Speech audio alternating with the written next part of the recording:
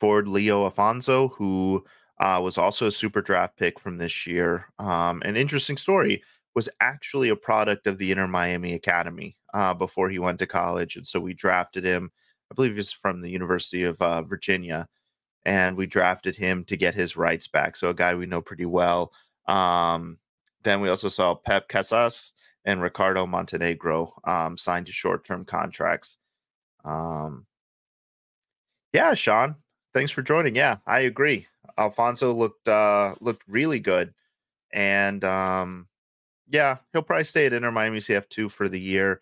But I don't think it's a bad thing, and I think it's a good thing that we saw the team sign him to a short-term deal, because it shows like kind of the faith they have in him. Because most of the players we've seen signed to these short-term deals end up at some point either within the current that season or the next season signing a first-team deal.